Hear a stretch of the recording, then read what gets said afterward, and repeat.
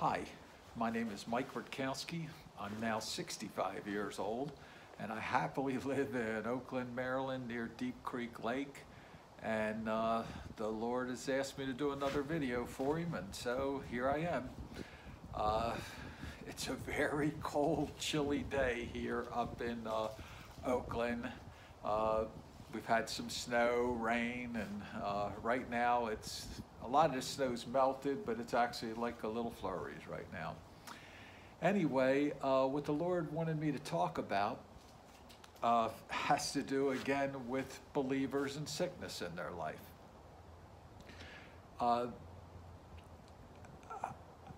I just cannot tell you how tiring it gets and how trying it can be dealing with people with their wickedness and their evilness in this world. I mean, and I'm talking about believers now. I'm talking about these are people that supposedly believe in Jesus Christ, and I'm telling you just how evil and wicked they truly are. They don't really believe in Jesus. They really don't even know anything about Jesus.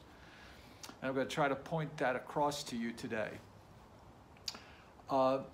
Over and over, I get people that try to sit there and say, oh, well, it's normal for us to be sick. God, you know, we all get sick. It's a normal occurrence and stuff like that. I mean, it's total and pure nonsense. I mean, it shows that you don't understand a thing about Scripture. And, you know, I want to pose a question to you that I wrote down here. Now, think about this. If Jesus removed the sickness from everyone who came to him in Scripture, and I'm somebody that's testifying to this truth, that it's still available today, then kindly explain to me why you have sickness in your life. Think about this now. Jesus is alive.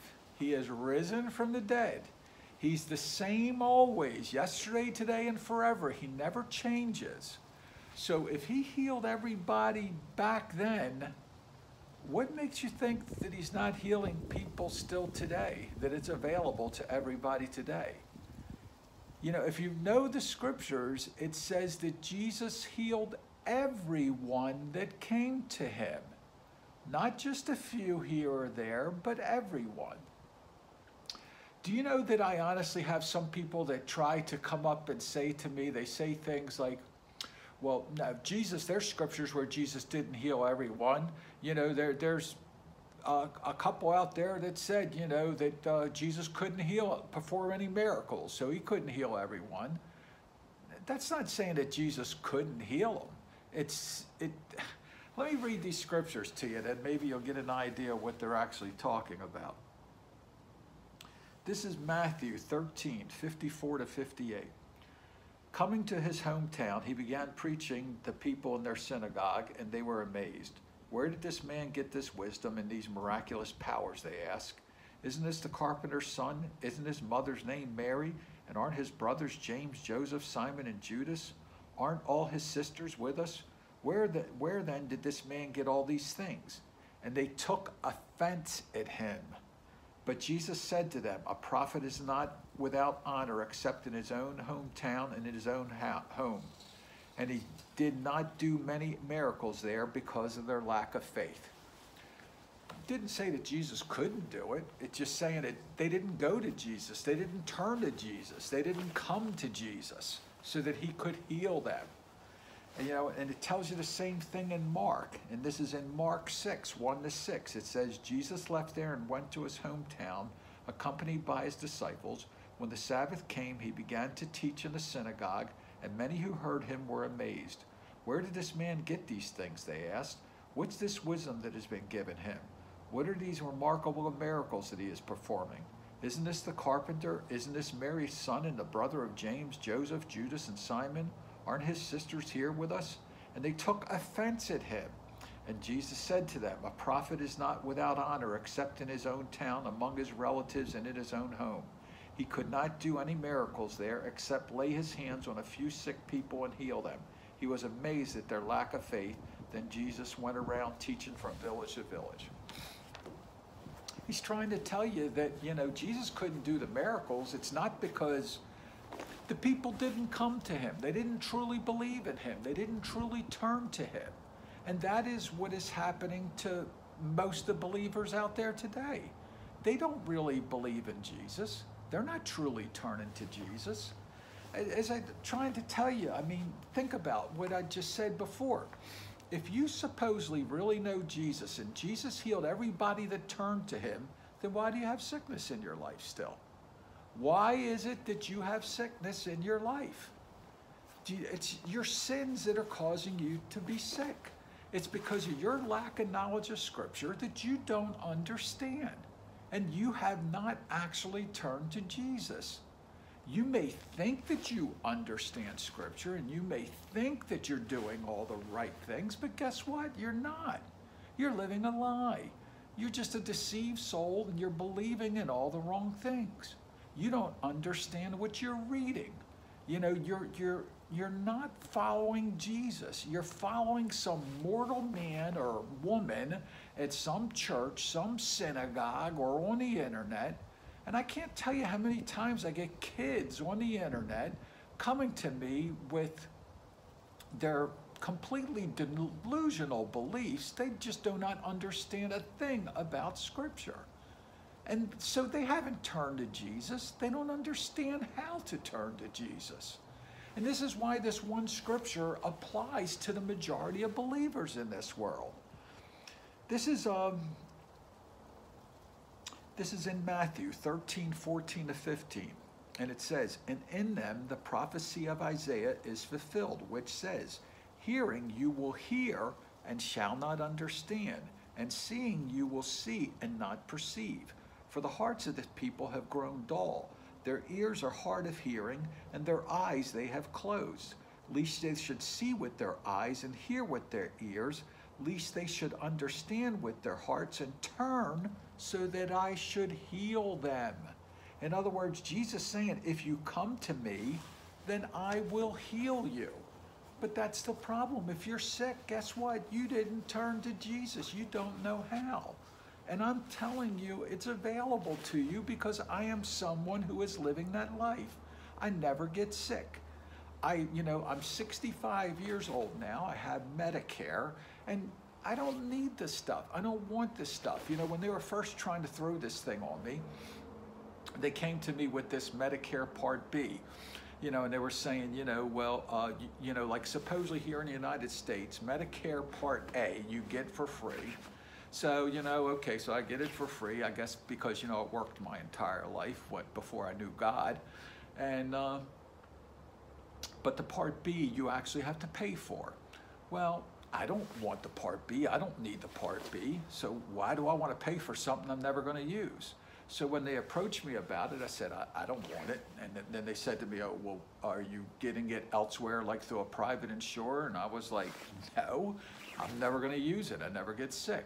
Well, I could tell the woman on the phone thought I was crazy by saying that, and she was like, well, your rates will go higher if you end up taking it later when you do get sick. I was like, what part of the conversation did you not understand here, ma'am? I was like, I don't get sick. I don't ever get sick. I'm never going to need it. I was like, I know God. I know Jesus. I know what he did for me. I was like, he cleansed me of my sins. So guess what? I never get sick anymore. Of course, they just look at you like you're a fruitcake, a total nutcase. They don't get it. They don't understand it. It just goes completely over their head. Well, guess what? That's the majority of believers today. You're the same way. You don't understand.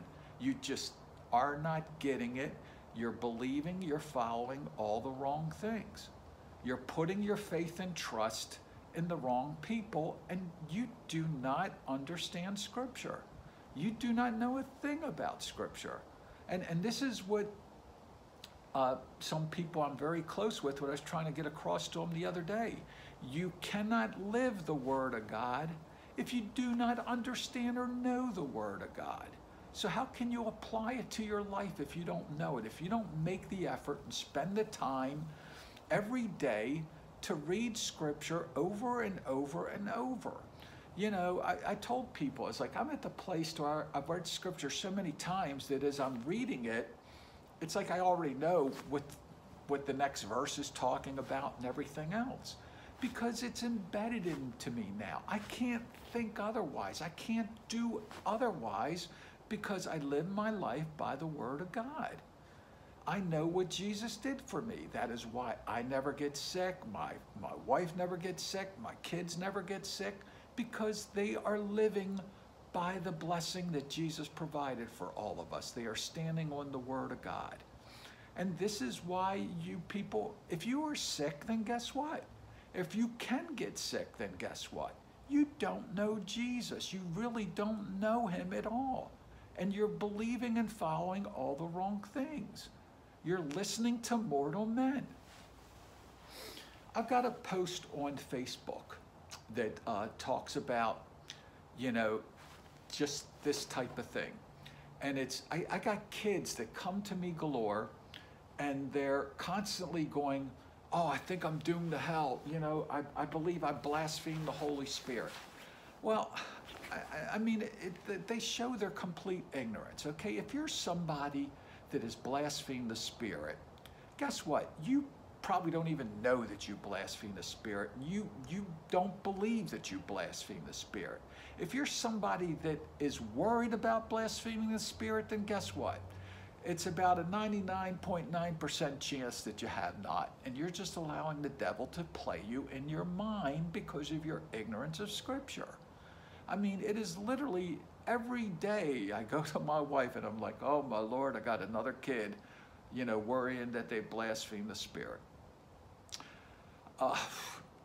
It's just amazing, and these people are displaying their ignorance over and over and over in their comments on YouTube and Facebook and everything else, and they have no idea that they're just allowing the devil to play them, because they're looking for God in all the wrong places.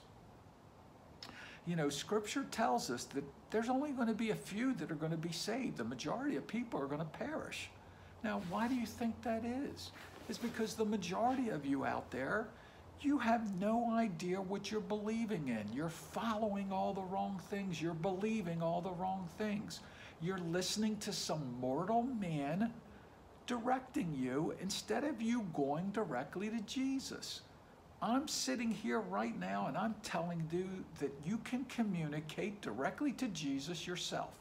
You do not need me. You do not need any mortal man to talk to you, to guide you in Scripture, to teach you Scripture. And that is where you've gone astray, because you're listening to some mortal man instead of going directly to God yourself.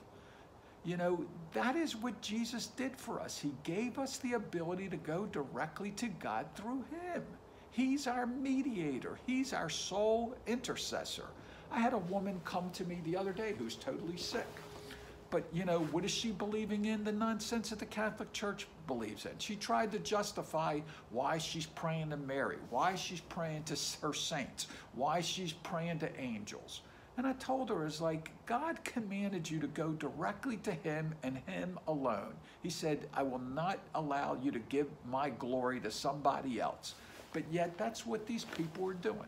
They think they got to go to Mary. They think they got to go to some preacher, some previous saint or Peter, Paul, something like that, on their behalf. They're just pagans. They're proving that they're pagans because they're praying to somebody other than God. God is the only person you should be going directly to. So, every time you go to a church, every time you go to somebody's ministry, you have no idea. You're actually sinning.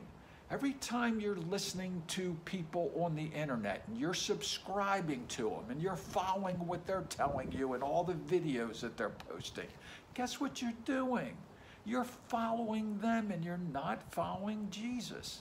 And you're committing sin in your life. And that is why you have sickness in your life, because you do not understand that your sins is what's bringing the sickness into your life. This COVID nonsense, that's why I'm so glad, when the Lord moved me up here to the lake 2 years ago, I'll be upfront with you, I was like, I did not want to come here full time. And this is a prime example why. Because in the wintertime, boy, it gets cold.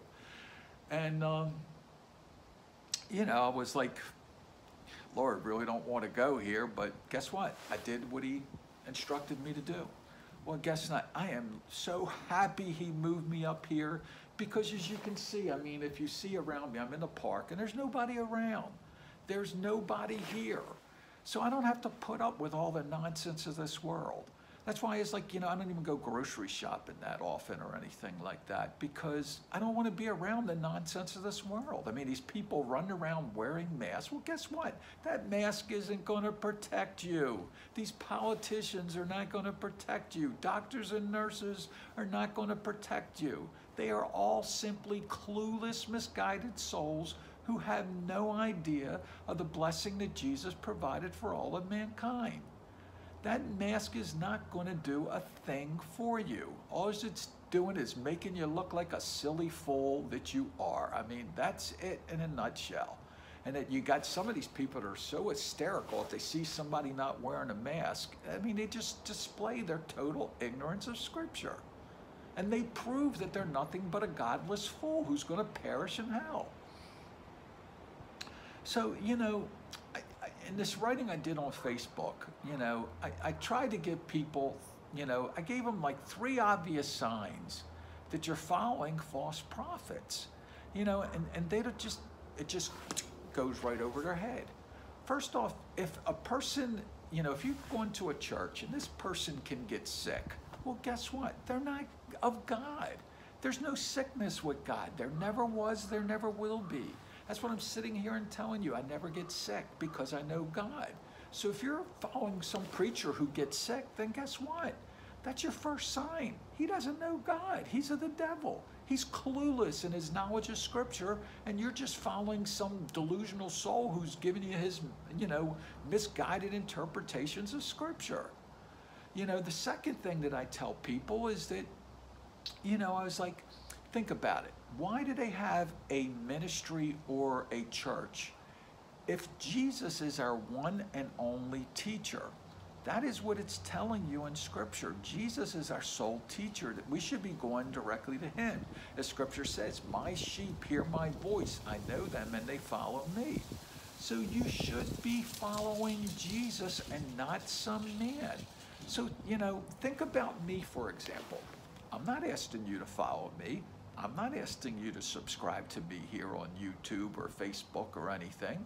You know, I have videos, I have posts and everything on YouTube and Facebook, but they're not there telling you to subscribe to me, to follow me, to donate to me or whatever or so forth. They're simply there telling you that you need to learn how to go to Jesus. And, you know, they're explaining that you can overcome sin and sickness in your life. They're just directing you. I'm just pointing you in the right direction and trying to tell you where you're going astray. I'm not asking you to come and follow me. Look at everybody else, though. They're sitting there and they're telling you, subscribe to me, come to my church, come to my ministry. So why is it wrong for a preacher, you know, to have a church or ministry or something? Because now you're following him. You're not following Jesus. As I said, if you can go directly to Jesus yourself, then why do you need me? Why do you need some priest at some, you know, church? Why do you need, you know, some preacher at some ministry? You know, that should be the obvious sign to you that they're a false prophet, because they want you to come to them week after week at their ministry to donate your money to them, to come and listen to their false teachings, when you should be going directly to Jesus yourself. That's the third thing that's an obvious sign is, you know, when they're out there and they're asking you to donate their money. There's people out there galore. You know, you go on YouTube or you go to the churches, you go to the ministry, everything is to where they want you to donate. You know, they'll hand out a basket or so forth. They're looking for you to donate their money to them. They're asking you to donate to help support their cause. Well, think about it. I'm somebody, I know God. I was the president of a company. I was doing very, very well. God instructed me to walk away from it all, to give it up, to give my money away. I gave my money away. So what happens now? How do I survive? Well, guess what? God knows think about it. He created everything. He knows everything in this world. So if God knows what's going on in my daily life and he's watching over me and guiding me, do you not think he knows when I'm, low on funds and, and that he will send money my way? And that's what he does. I mean, when the situation arises, when things look totally dire, that's when God then directs somebody to send me money. It sounds crazy, does it not? But guess what? That's the truth, and that's how God operates. That's how he did it with me when he had me giving my money to people. He would direct me. I would just get these thoughts in my head telling me where to go, who to give it to, and that type of thing. That's how it's done. That's how he operates. Some friends that I know, we have a chat group on Facebook, and I related back in November, I only had enough money to pay for my bills. I didn't have enough money to go grocery shopping. Now, we've been going grocery shopping about every 3 weeks. So here I am, I go to the Lord, and I'm like, okay, Lord, what should I do here? Do you want me to pay my bills right now, or do you want me to go grocery shopping? And I got from the Lord, he wanted me to go grocery shopping. And I was like, well, Lord, if I do, then I'm not going to have enough to pay for my bills. He's like, just go grocery shopping. So I listened to the voice inside my head, and I followed it. I went grocery shopping. So I'm in the middle of Walmart with my wife. We're going grocery shopping. All of a sudden, my phone, I get a message, and it's from this friend of mine named Justin. And it's like, Mike, the Lord just instructed me to send you some money. He's like, can you send me your PayPal account? And I was like, okay. And I knew right away, even before Justin sent the money, it's like I knew what he was going to send me. And sure enough, when he did end up sending me I got a message a little bit later while we were in Walmart still that he sent me $500. Well, guess what? My bills between Walmart and we go to this store called Martin's in Cumberland, Maryland, guess what? They totaled almost $500. I mean, that is how God operates. That is what he does in your life. And when I went to Justin and I asked him, I was like, Justin, and I related to him, what was happening with me. I was like, how did you hear? And he was like, well, he was like, I was just going about my day, and then you popped into my mind and $500. He's like, and I kind of like just brushed it off and everything. He's like, but it just kept popping into my mind that I needed to give you $500. And then he told me something to where he said like, well, I didn't even think that I had $500. He's like, because I set money aside for like tithing, but then he's like, the Lord showed me that I did actually have $500. And he was like, and that I needed to send it to you. And he's like, and that's how it came about. Well, that's exactly how it comes about with me, when I do it for people. And that is how God operates with his true sons and daughters. So if you don't have these kind of things happening in your life, if you're still slaving at a job in this world, then guess what? You do not know God. You know nothing about God. You're simply a lost and deceived soul who's following all the wrong things. That is how God operates. He just, he knows everything that's going on. And so there's no need for me to ask, to sit here and say, hey, I'm low on funds, send me money, God had me compose a book, it's not like a book, but it's in Microsoft Word of everything that he's taught me over these last year or two. And, at first I was like, well, what do you want me to do with it, And at first I was like thinking, do you want me to actually write a book and sell a book? Is that how like I'm making money or so forth, But then I sat, because I know scripture, and I'm like, well, that doesn't seem right, Lord, for me to do that, because your word says freely you receive, freely give. And that's exactly correct. That's why, I give my book to whoever asks for it, as long as you're not a minor, by the way, because I have a lot of kids coming to me left and right, and I will not send it to a minor, will not get involved with a minor and a parent. It's never going to happen. Sorry. So, I give it freely to whoever desires it, whoever wants it. I don't charge for it. As I say, what happens, when I need money, the Lord will put it in somebody's heart to send me money. And it just happens just like that. May be for no reason at all, or it may be something that they read or seen that I had posted, and it touched their heart. And so, boom, they end up sending me the money. So, you know, once again, if you don't have these things in your life, then you're proving you don't know God. You don't understand God.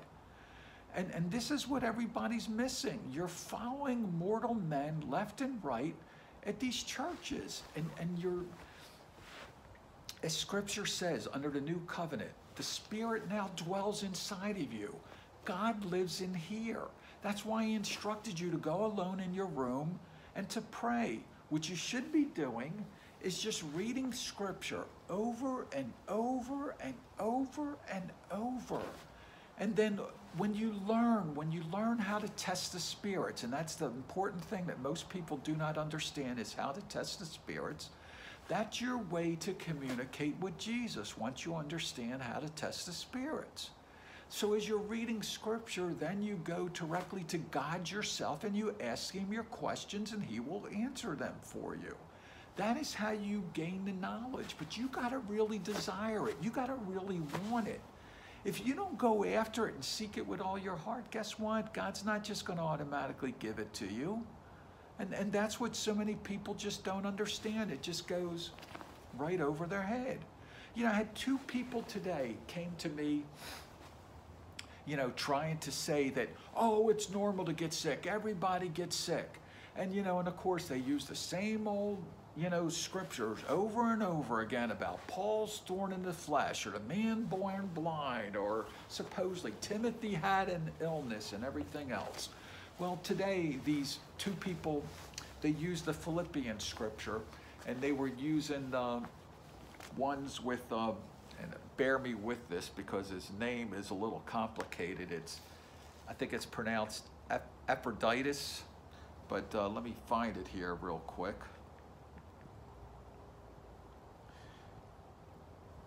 This is in Philippians 2, 25 to 27. And it says, "Yet I consider it necessary to send you Epaphroditus, my brother, fellow worker, and fellow soldier, but your messenger, and the one who ministered to my need, since he was longing for you all and was distressed because you had heard that he was sick. For indeed he was sick, almost unto death, but God had mercy on him, and not only in him, but on me also, lest I should have sorrow upon sorrow." So, okay, they read that verse, and to them that means that, oh, well, we're all just going to get sick, and it's all normal and everything else. Well, guess what? I was somebody who believed in Jesus when I followed the Catholic religion. I was ignorantly believing all the wrong things. I still believed, but guess what? I got sick. Why? Because I was believing in nonsense. I was sinning in the eyes of God. Well, guess what? Right here. You know, this one person this morning said, well, you know, here was a born-again believer, a sanctified believer, and I'm sitting there, I'm like going, okay, where does it say any place at all that this person was born again? Where does it say anything at all that he was sanctified? Doesn't say anything like that. These people don't understand what it means to be born again. They don't understand what it means to be sanctified in truth. What it's basically stating, he was just a believer that got sick. That meant that he was ignorant of truth at the time. He didn't understand it. But then once he learned the truth, he turned to God, and God then healed him. God had mercy on him. This is where you are. If you're sick, you may be a believer, but you're totally ignorant of Scripture. You don't understand what it's relating to you. And so you're believing and you're following all the wrong things. So if you would then turn to Jesus and believe that he healed you, then your sickness would eventually leave. And, you know, I have other videos that explain these things to where, you know, people are out there looking for miracles instead of a healing. When God says, turn to me and I will heal you. A healing is something that happens over time. God has to teach you how to stop sinning, how to get the sins out of your life. And these things do not happen overnight. People, you know, that's where people fail. They don't have the patience to see things through. When things do not happen in their own time frame, they give up. They lose the patience. You know, in my journey here, what I have learned is that, you know, I'm healed. There's nothing wrong with me. I'm 65 years old. I can do whatever I want. I run circles around most people and everything else because there's nothing wrong with me. I can do anything. You know, yeah, is my body aging? Yes, but it doesn't mean that I'm going to get sick. It doesn't mean that I have to have sickness as my body ages. I'm eventually going to die to this world. I wish I would die tonight. I wish you would take me out of this evil world tonight. I mean, it's like, gosh, when I see how wicked and evil believers are today, they're totally clueless. They know nothing of God. They don't understand anything about God. That is why they're going to perish in hell, because they're living a lie. They're following all the wrong things. So, you know, what I'm trying to relate is that God said if you obeyed him, he would then keep you free from sickness and disease. He did not say that he would keep you from pain and suffering. And that's what throws a lot of people off. They get a pain in their body and they immediately think that they need a doctor or they need a pill. Well, you know, God told you stand against that pain. Resist the devil and he must flee. And that's what happens. You will learn, and as I've shown and taught other people, is that if they would just stand against that feeling in their body and not speak it, but speak the word of God instead, that pain would eventually leave. It would go. It would just disappear over time. And that's what would happen, because it's a lie, because Jesus did heal you spiritually. You're perfect. But you will not see it in your flesh unless you believe it and you act on it. And that is where people go astray. And that is why they continue to have sickness in their life. You got to learn how to stand against it. But you know what I also have found? You still have to take care of your body. You can't abuse your body. You got to live properly. You know, what's that saying? If you don't use it, you lose it. Well, I noticed that, you know, when an ache or pain would pop up in my body, I would then start exercising it or using it. You know, when we sealed my driveway, I got a super long driveway that required like about 18 buckets of, you know, the coating. And, you know, those buckets are like 50 some pounds a piece. Well, you know, my arm was like afterwards, my arms actually hurt. They were sore and everything else. They hurt for quite a bit. But then, you know, I noticed that once I kept moving my arms and working them and using them, guess what? That soreness and that pain just eventually left. I didn't need any doctor. I didn't need any pill. Well, you know, that's what I'm finding with some other things in my body now. I need to eat properly. Doesn't mean that I can't eat whatever I want. I mean, I eat, you know, candy galore. I got a sweet tooth galore. Pizza, ice cream, you know, whatever. But, you know, I have to do it in moderation. I can't just, you know, at times I have a habit my whole life of splurging on junk. Well, guess what? You know, just eating junk all the time is not good for me. You know, and where will I feel it? By a pain in my body. So, you know, I've learned that, okay, I gotta, you know, use my body. I gotta treat it properly. I gotta eat properly. You know, I gotta drink plenty of water. You know, when you do those things, when you live healthy, guess what?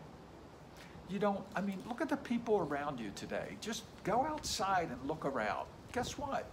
You know, like 70%, 80% of this United States, everybody you see, they're overweight. I mean, way, way overweight. Not just a pound or two. I mean, a lot of people are obese. They're not taking care of themselves. And so why are they getting sick then? There you go. That's why. And that leads to all this coronavirus nonsense and everything else. They don't understand that it's all, you know, yes, is coronavirus real? Yes, it's real. Just like the plagues in Egypt were real? Yes, they're real. So when you hear people saying, oh, they're not real, they are real. And they will affect anybody who is wicked and evil, who does not understand the Word of God. So, you know, like on the news, you heard about like some preachers that have died, you know, from the coronavirus. Well, guess what? It's because that preacher was evil and wicked. He shouldn't have had a church to begin with. He shouldn't have had people coming to his temple to begin with. And, you know, that'll get me, let me get you some scriptures here to get you to understand. Jesus told us that when you pray, go alone in your room and shut your door, you know, and pray to God in that secret place. He said, don't be like the hypocrites who are standing, you know, in their synagogues or on the corners of the street. Well, that's what he's telling you. He's like, don't go to some temple or some man-made, you know, worship center, and don't do it out in the open, because you don't understand. God is spirit, and you worship him in here. God now dwells inside of us, and you communicate to him through the spirit, your spirit, which dwells inside of you. Listen to these scriptures. This is Acts 7:48-50.